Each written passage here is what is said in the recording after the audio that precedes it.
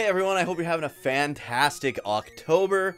Today I wanted to count down the top 10 Halloween themed stages or levels in video games. We're taking a look at games that aren't horror games, games that are otherwise normal games that have Halloween levels or areas in them. If you enjoy top 10 videos, reviews, podcasts, JRPG videos, all that good stuff, please remember to like, subscribe, and turn notifications to all so you won't miss the next video.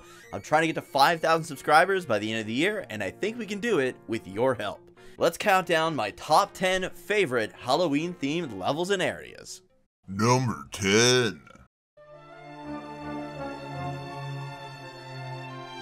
Alright, at number 10, we've got Melsandy Village from Dragon Quest X. Dragon Quest X is an online MMORPG. It plays similar to kind of like Dragon Quest IX, and because it was an MMO, once you finish the original game as it was at release, which we all call version 1, you get access to what is called version 2. Version 2 starts off with a whole new adventure. You board a ship, and everyone leaves the port to go and explore an exciting new world that has been cut off from the continents that you've been exploring in version 1. Once you get there, things aren't exactly the way they should be, and you end up kind of solving the mystery as to why and saving this new land of Landurgia from the kind of evils that are plaguing it. One of my favorite places here is the village of Melsandy. Melsandy kind of reminds me of the area I grew up in and currently kind of live in today. It's kind of like an agriculture farming community. You've got fields as far as the eye can see, and there's granaries and stuff like that. But it's the town of Melsandy itself. When you go inside, it's not super Halloween-y, which is why it's down here at number 10 on the list, but it's definitely got that like fall, autumn, kind of October-y vibe to it. The church itself is located in a hollowed out tree. There's just like kind of like autumn leaves all around town. It's just, I love the look of this town. From having a spooky yet sexy witch in the nearby mansion, as well as the grain fields that surround it, Melsandy landed here at the number 10 spot on the list. Number 9. Coming up at number 9 is another JRPG town, and that is, of course, Lavender Town from Pokemon Red, Blue, and Yellow. Lavender Town is kind of like where all the ghosts and stuff of Pokemon end up.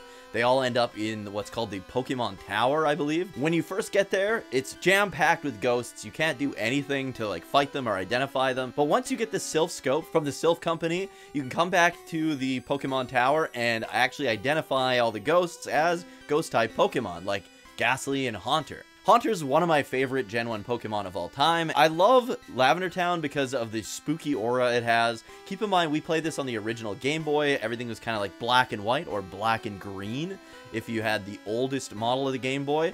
And it just, the music was creepy, the buildings were creepy, the atmosphere was creepy, and of course all the Pokemon and the people inside were creepy. Another thing is that as you're walking through the tower, there's a ton of people mourning their lost Pokemon. It's very somber, kind of sad atmosphere, as well as being spooky. And then you kind of cap the experience off by rescuing an old man from Team Rocket who kind of kidnapped him and is holding him hostage at the top of Pokemon Tower. The whole experience of this place is just kind of spooky and eerie, right down from a senior citizen getting kidnapped all the way to the ghosts and spirits of Pokemon and the trainers who lost them being in mourning.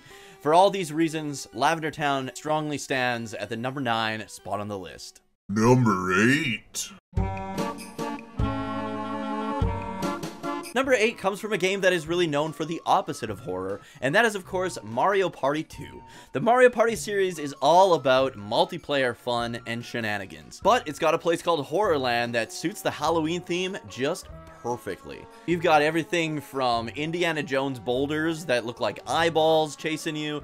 You've got gravestones and haunted mansions all over the place. You got crypts and stuff like that. This place is just a great design, and it's honestly one of my favorite, if not my favorite, Mario Party map of all time. I'm not like the biggest Mario Party guy, but when I do play it, I like to play the maps I love, and Horrorland is right up there with the best. The minigames have great horror themes to them. The board itself is incredibly designed. All the boards have their own themes, but this one I feel just goes above and beyond with its theme and how it interacts with the players. So for all these reasons and more, Horrorland from Mario Party 2 makes it to number 8 on the list. Number 7. At number 7, of course, is Pumpkin Hill from Sonic Adventure 2. Pumpkin Hill is just a giant group of like hills and towers jutting out of the ground with pumpkins all over the place. This is just the ultimate October fiesta. You play through it mostly as Knuckles, looking for the pieces of the Master Emerald. So you're searching every little nook and cranny for these things, which gives you all the incentive you need to explore this incredible Halloween themed stage. There's just pumpkins everywhere. I love this place. This is probably my favorite of all the Knuckles stages. So yeah, Pumpkin Hill from Sonic Adventure 2 stands strong at number 7. Number 6. At number 6, it had to be here, is Halloween Town from Kingdom Hearts. So in Kingdom Hearts, you go to a bunch of different Disney-themed areas and locations, from Pride Rock in The Lion King to Agrabah from Aladdin. But the place we're talking about today is, of course, Halloween Town from The Nightmare Before Christmas. It's just, dude, a fully fleshed out environment of Halloween Town. I always love, and we'll get to this later on in the video with at least one of the other entrants, when you can like see a movie or a show or a series or something like that you always kind of see the town, but you never really get to fully interact with it until you experience it in video game form. And I feel like they did a perfect job here with Halloween Town. You get to hang out with Jack Skellington, and there's an encounter with Oogie Boogie, and honestly, they just did such a great job of this place. I'm not even like the biggest Nightmare Before Christmas fan. I loved it as a kid, not really the biggest fan as an adult, but they did such a good job of it here in Kingdom Hearts that I had to put it on the list. Number 5. At number 5 is the Haunted Mansion from Adventures in the Magic Kingdom. This is another Disney-themed game. You are basically in the Magic Kingdom of like Disneyland, and there's a ton of different mini-games. The premise for the game is you have to get, I think, all the keys or something to unlock the main castle or something like that. You go from mini-game to mini-game, and some of these games are really well done. Like the racing game is pretty sweet. There's like this space simulator at Space Mountain, but then you've got like this dog crap trial and error railway game where you have to just guess which route to take with your train, and you only have a set number of lives in the entire experience, or you have to start the whole game over. It's awful. But anyways, my favorite stages in the game, there's like this pirate themed level where you have to like rescue all these maidens from the pirate base, which is like an action platformer, and then of course the Haunted Mansion. The Haunted Mansion is the best of the bunch, in my opinion. So you get these candles that you can kind of throw at ghosts and ghouls while you work your way to the mansion, and then once inside is when the real game begins. There's a ton of like haunted furniture, there's ghosts coming out of everywhere. It is quite difficult. You get like a couple hits and you're dead. You only have a limited number of candles to throw at these guys, but you can collect candles on the way. Some of the candles are pretty risky to collect, but overall this is a great action platformer stage. It's quite short, but on the areas where you're riding on the floating chairs and stuff, if you get hit once, you're essentially getting knocked off the chair and dying and have to start the entire level over again. It's one of those NES kind of things where the game itself isn't long, but because you're dying a ton, it takes you a while to get through it. I love the ballroom dancing ghosts. Everything about this minigame is so well done, and I just love it, and it was the height of this game for me. So Haunted Mansion stands strong at number 5. Number 4. At number 4 is Transylvania from DuckTales. DuckTales is another classic NES game. Another classic Disney-themed NES game. You play a Scrooge McDuck, and you go to all these different locations, from the Amazon to the moon, and you have to collect all these jewels and stuff, which give him money and make him more rich. And one of the stages is, of course, Transylvania. So in here, you're fending off mummies, there's ghosts, there's secrets in the walls. You end up encountering one of Scrooge's nephews who tells you about the secrets in the walls. There's a little minecart area. And of course, the final boss, I don't remember her name, but she's that little vampire duck, and she's probably my favorite boss fight in the entire game. I love just pogo sticking all over the room and jumping off her head. You gotta dodge her little attacks, and then quickly jump over them to bop her on the head. It really reminds me of the Castlevania fights from like Castlevania 1 and like 3 and stuff, where he's throwing those 3 fireballs at those 3 angles, and I think that's what it was inspired by. As a huge Castlevania fan, I really appreciate that, so I love Transylvania from DuckTales. Number 3. At number 3, I don't know if this is a cop-out or what, but the ghost houses from Super Mario World. There are so many of these things, and each one is different and really well designed. I'm not a big fan of puzzles, so there's definitely some bullcrap in here that I don't like.